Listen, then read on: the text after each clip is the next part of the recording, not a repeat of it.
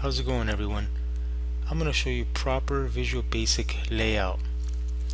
Now, first of all, what we want to do is create a new project. You guys know how to do that already.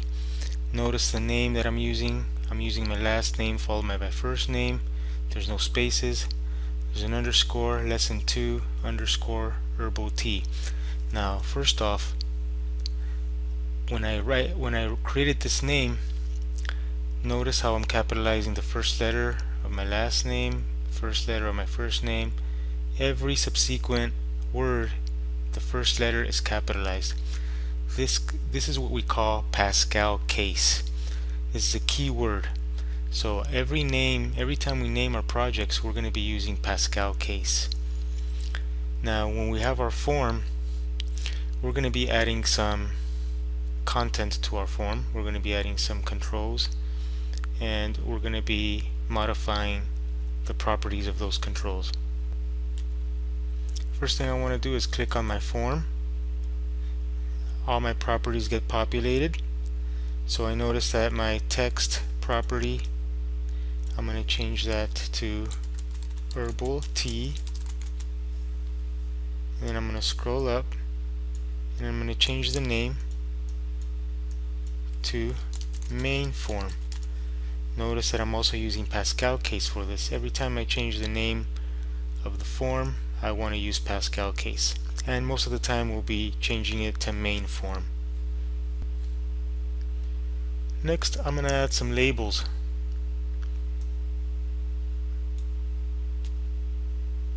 Here we go. We added the label 1. Can add another label there. Okay, we'll add a label here first, label 1.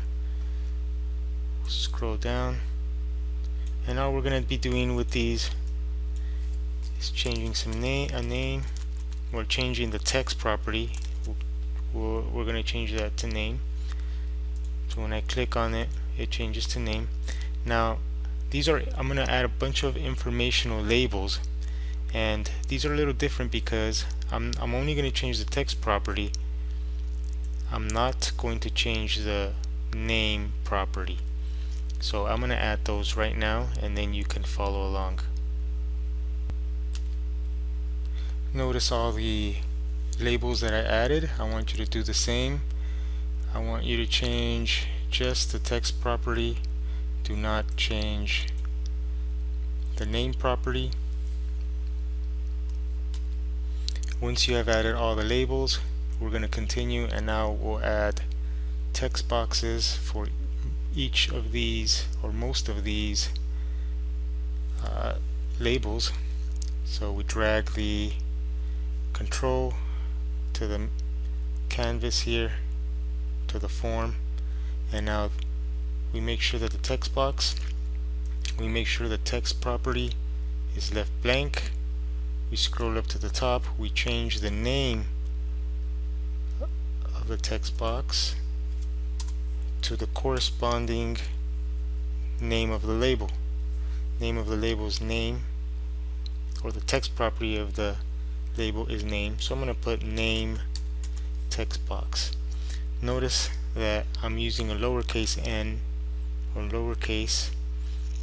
I'm using what's called camel case. This is what we call camel case, which is lowercase,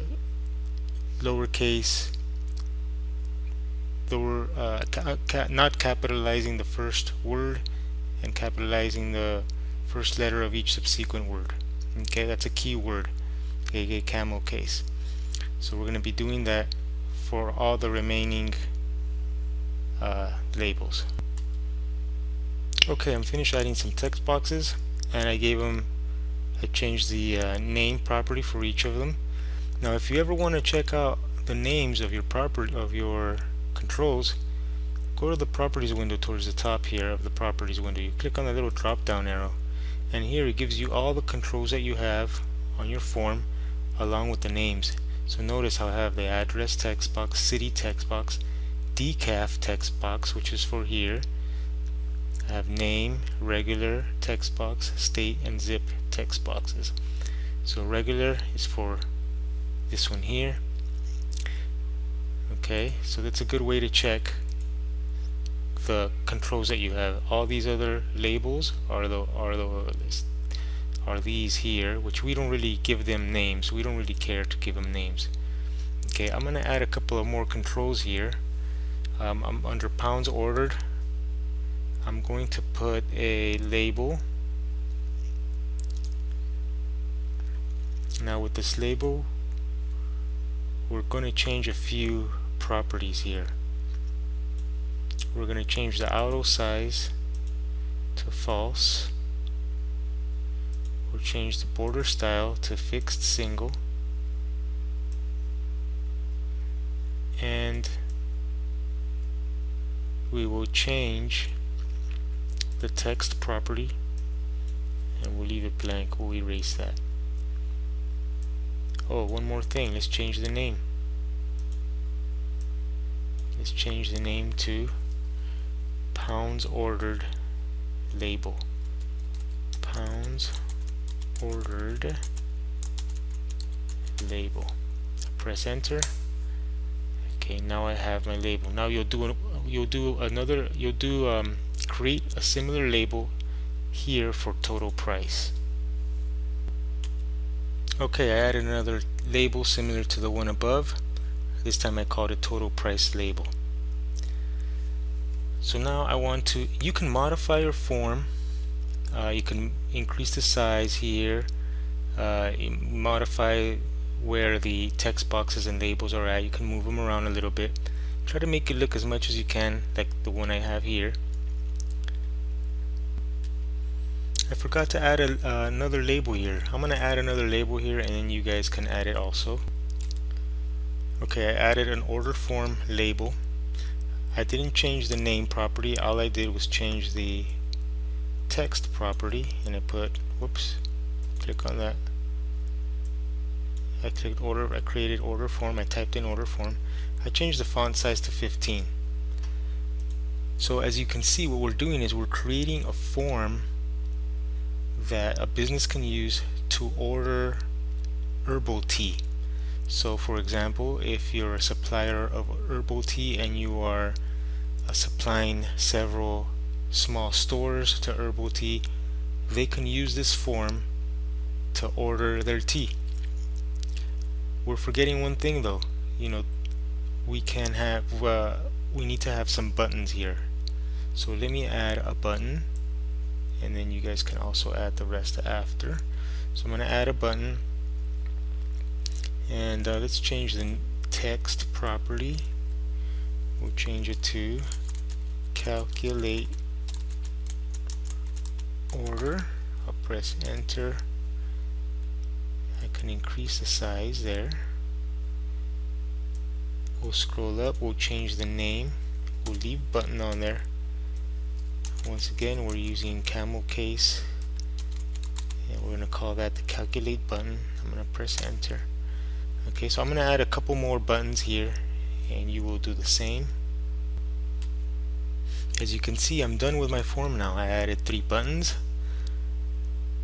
I have my text boxes.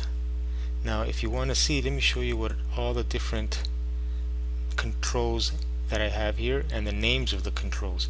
So I have these are the address text box, the calculate button, here's the clear button, and here's the exit button.